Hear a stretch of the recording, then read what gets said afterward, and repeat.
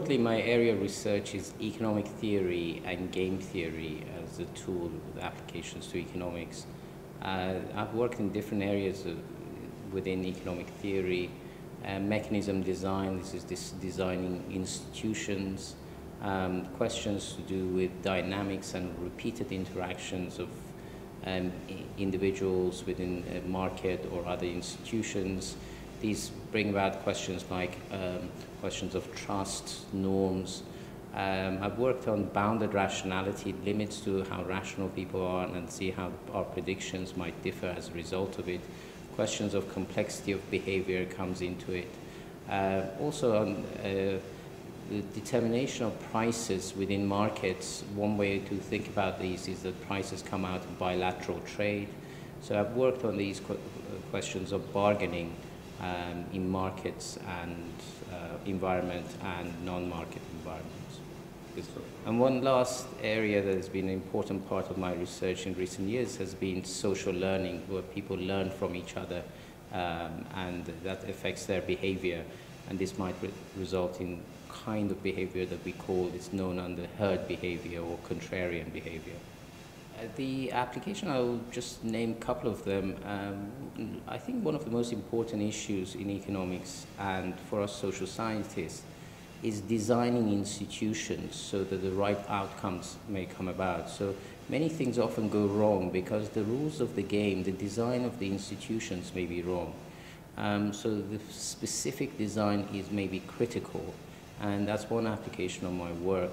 I'll give you an example, designing committees, whether these committees are to run the monetary policy of a central bank, whether it's designing constitution for the country as a whole, or whether one is thinking about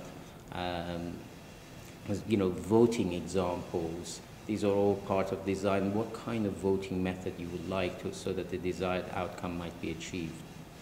So that's one application of mechanism design.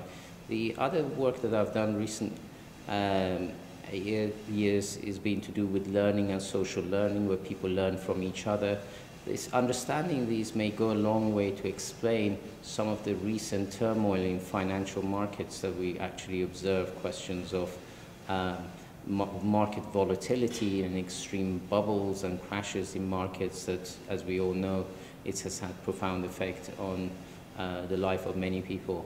And the last thing I should just mention in terms of applications, in order to understand society, we have to understand questions of the norms that people obey, the norms like trusts, question of trust, norms. In order to understand what is the right rule, I mean, we might have some notion of what is the right rule, but if if people don't behave that way, we have to kind of give them the right incentives so that they behave that way. So that goes back to the question of mechanism design. In order to get the right outcome, you have to design your institution so that it gives the people the right incentives so they do the right things. Well, the right rule might be questions like, I mean, we are thinking about, let's think about corruption. Corruption, we would like to avoid corruption.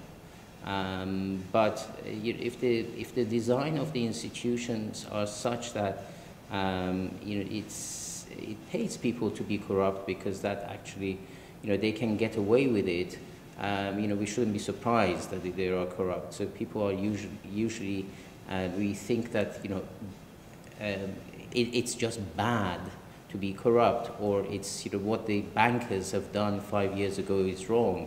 But on the other hand, it could be our own fault in terms of the kind of incentive structure within the financial services were such that these people had the incentives that if they got things right, they would make a lot of money, and if they got it wrong, they would nothing will happen to them, and just the rest of society has to pay.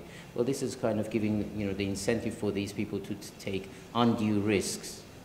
I've worked in the last 5 months on 3 topics, and these are part of my main research agenda. One has been a question of designing institutions where these institutions have to last more than just one round. So you design a committee, you design rules for banks, you design rules for whatever institution one is thinking of, but it's often the theoretical work in this field, or most of the work in this field, has been about getting the right outcome, assuming that people are just there once. Whereas in fact these institutions are there for, it will last a long time. So you want to design these institutions so people don't collude. I mean, the question of corruption, for example, is a collusion among some people who are, who are corrupt. So you have to design rules so that, these kind of collusive behavior doesn't take place. So that's been one area. It's called, it's the technical terms for it. I work on this area called repeated implementation problem. The second area I've been working on in the last 5 months while I've been here goes back to the question of trust and norms that I mentioned earlier. One of the problems in the theoretical literature in this field is that the theory doesn't have good predictive power. So too many things, we can explain too many things, but that's kind of, it's a success of the theory, but it's also its failure because we can't predict well. So I've been working on this kind repeated interactions where actually people can send signals to each other, can communicate with each other, and through communications we try to improve the predictive power of the theory. And the last area that I've been working on is this social learning that I mentioned, people learning from each other, specifically applied to financial markets.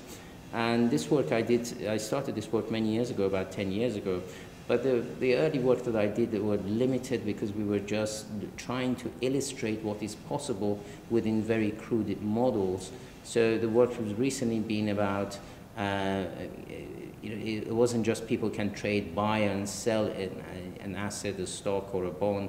They can choose any quantity of that they want. They can buy massive amount of some stock or sell large amount of another stock, and whether these kind of being able to vary the amount they can buy and sell, whether that actually affects the conclusions, some of the conclusions that in my earlier work on herd behavior was there, and the results seem to reinforce our earlier conclusions about herd behavior and the possibility of it.